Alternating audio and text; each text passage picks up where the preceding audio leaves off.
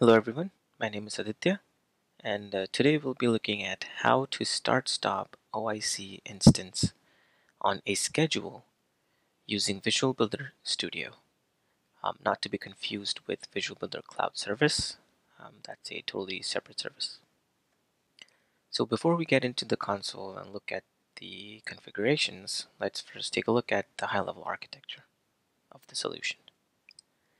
So you have an Oracle Integration Cloud instance within the Oracle Service Network. And for the demo sake, let's call the compartment an OIC compartment where the OIC instance is.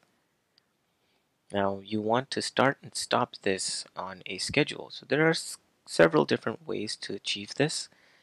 One of them being using Visual Builder Studio, which we'll be looking at in this video. So you have a Visual Builder Studio instance, and what we'll be using is the build jobs. So when you instantiate a Visual Builder Studio instance, one of the first steps is to actually configure your OCI credentials.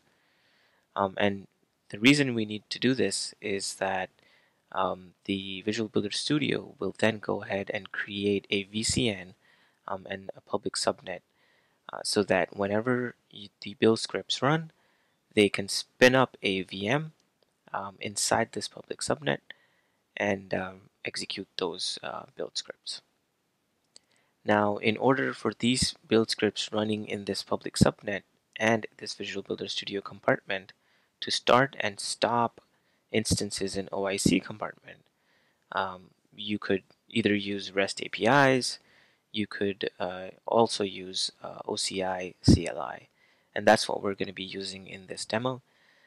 And to do that, you can configure the OCI CLI using the OCI signature, or the other option is to configure it using what we call an instance principal.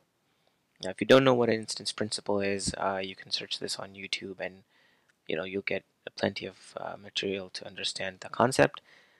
But in a nutshell, what it means is any instances within the VBS compartment will have a policy to manage OIC instances within the OIC compartment. So now when we run a build job in Visual Builder Studio, it will create a build VM in the public subnet of the VBS compartment. And then within this build VM, the script is written using OCI CLI, and that can then start and stop the Integration Cloud instance because it has the policy to manage OIC instances within OIC compartment. So let's jump into the console, and then I can show how I've configured the Visual Builder Studio build scripts, and we'll look at the instance principal policy as well. Alright, so once you log into your OCI console, the way to reach to Visual Builder Studio is you open the menu, go under OCI Classic Services, and then under Platform Services you'll see Developer. Click that. So in my case I have an instance. If you don't, create one, and then to open the instance you can click on the menu and click Access Service Instance. You could also bookmark this URL so that you don't have to go through the whole OCI console to reach to this place.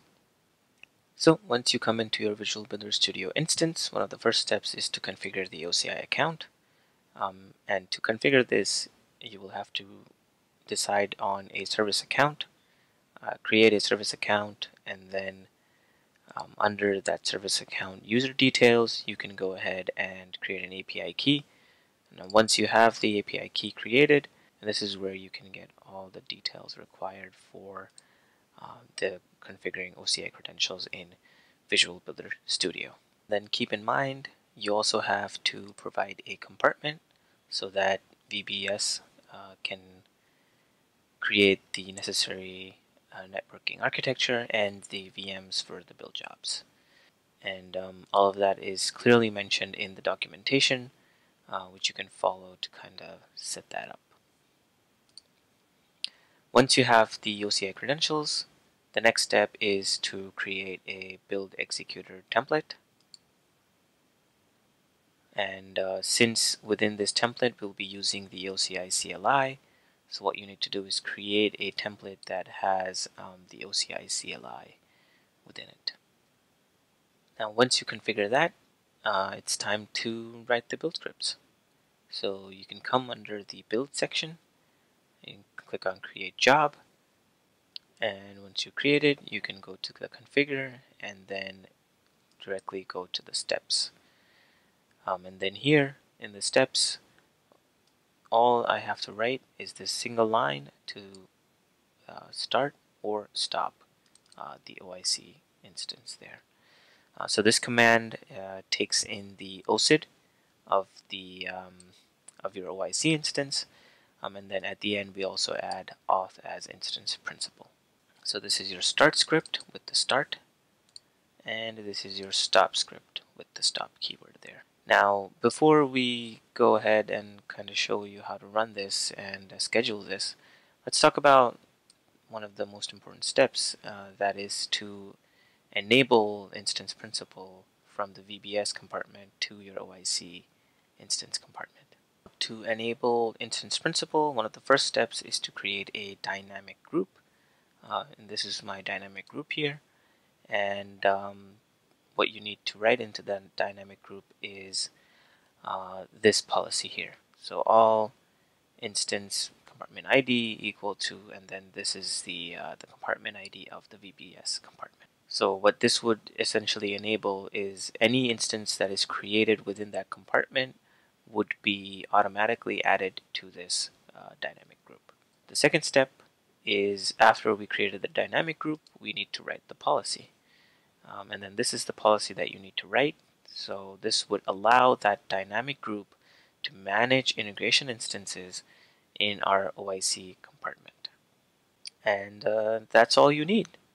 And now you have the instance principal from the VBS compartment to your OIC compartment. So coming back to the Visual Builder Studio build jobs, now since we have the instance principal set up, if we run the job, then it should start and stop the Integration Cloud instance. So let me go to the start job. Let me currently show you the state that Integration Cloud is in. So right now it's stopped, and this is the message that you get when it's stopped. And if you go over to the OCI console, you can see that it's in an inactive state. Now let me run the start job.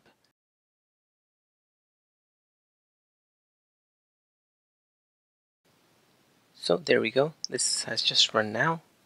Now if I look at the logs, then you will see that it just ran the OCI CLI command to start this particular instance. And if we go back to the OCI page, and if I refresh this, then there you see that it is active. And if I go to the Integration Cloud and try to hit the page, then the home page will load successfully. So now coming back to Visual Builder Studio and going to configure. So now we know that the steps run properly. Visual Builder Studio's build VM is able to start and stop the Integration Cloud instance. The next step is to look at scheduling. To do that, you go under Settings, and then you can go under Triggers and select Periodic Trigger to schedule this job. Now before we schedule this, there's a couple of things that you need to keep in mind. And for that, we will refer to the official documentation for stopping and starting the Oracle Integration Cloud instance. One is that Oracle recommends that you do not stop production instances. The second is that you do not start and stop the instances on a nightly basis. So this is meant mainly for your dev or test instances. When you're not using them, you can turn them off to save some cost there. So in this case, for my example, what I'm doing is in my stop job, I have the periodic trigger set for every Friday at 7:30 p.m. and my start job is every Monday. It starts the instance at 7:30 a.m. So you could do something similar where over the weekend, no one's going to use the dev instances. Then you could schedule the job to stop the instance on Friday and then start the instance back on Monday. So I hope this architecture made sense. And once again, this is just one of the ways that you can start and stop an integration cloud instance. Using Visual Builder Studio, you can schedule these build scripts so that they run based on a schedule. Integration Cloud can be started and stopped using the OCI REST APIs, where you would have to then write the logic to run based on a schedule. The cost for the VM is minimal because only when the scripts run is the time that the VM is up.